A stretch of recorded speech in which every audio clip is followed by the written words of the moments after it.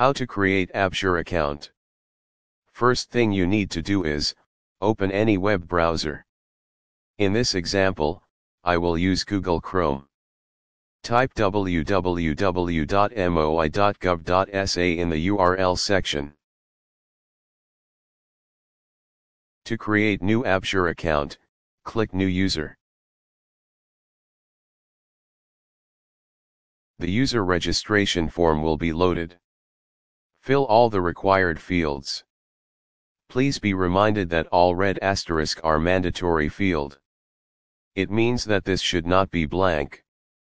Please note also for the following information shown at the right side of the form. 1. Enter your ID or ICAMA number. 2. Entering an invalid mobile number will result in user registration failure.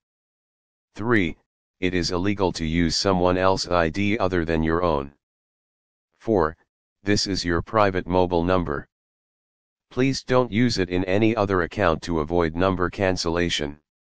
For user ID only Latin characters, digits, minimum of 8 characters, and the following symbols, underscore, dot, are allowed and starting with a character.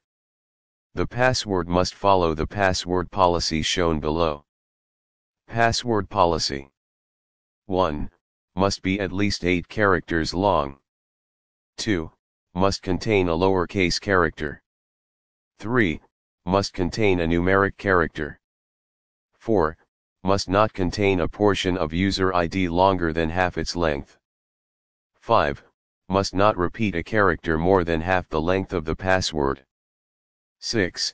Confirmation password must match the password. I am having difficulties entering the password because I use small letters with the numbers.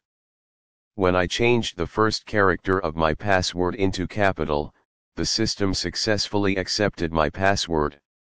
Tips in selecting successful username and password is: username is at least 8 characters. For example, you can use your name and year, John 2019. Password is at least 8 characters also. Use at least one capital letter combined with small letters and a numbers.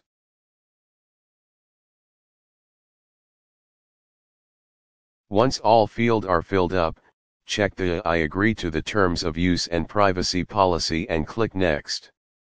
For the confirmation, the system will send a verification code to your mobile number. Once you receive the code, type it and click Register. And it's done.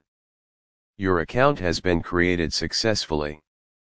But wait, you need to activate first your account in the activation kiosks. You can find the location of their activation kiosks once you click on the activation channels. In this page, you can find the locations of the self-service registration and activation machines. You can choose a city or province based on your location, and it will show all the informations to where the machines are located. For activating your account, visit any of the activation machines and activate your account.